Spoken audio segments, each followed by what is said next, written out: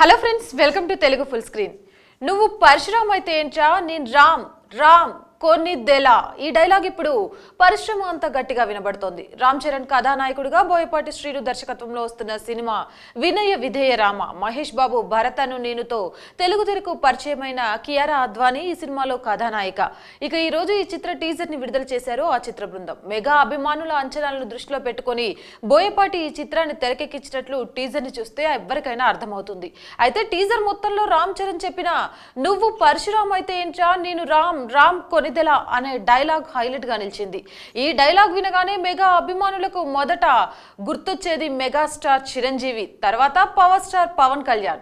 ఎందుకంటే వారు చెప్పిన డైలాగ్స్ ని గుర్తొచ్చేలా ఈ డైలాగ్ ఉంది. నా పేరు రామ్ పరశురామ్, ఎస్పీ పరశురామ్ అని ఎస్పీ పరశురామ్ చిత్రంలో చిరు చెప్పిన డైలాగ్. అలాగే పవన్ కళ్యాణ్ బద్రి సినిమాలో నువ్వు నంద అయితే నేను బద్రీనాథ్ అనే డైలాగ్ గుర్తురాక మానదు. ఈ రెండు డైలాగులు థియేటర్లలో ప్రేక్షకుల చేత ఈలలు వేయించాయి. ఇప్పుడు అదే మేనరిజం, యాటిట్యూడ్, స్టైల్ తో రామ్ చరణ్ నేను రామ్ రామ్ రామ్ కొనిదెలా అని చెప్పిన డైలాగ్ కు అభిమానులు ఫిదా అయిపోయారు. ముఖ్యంగా మెగా అభిమానులు పండుగ చేసుకుంటున్నారు. వచ్చే ఏడాది సంక్రాంతి కానుకగా ఈ సినిమా రానుంది. టీజర్ లోనే ఇది పక్కా బోయపాటి సినిమా అని చెప్పకనే చెప్పొచ్చు.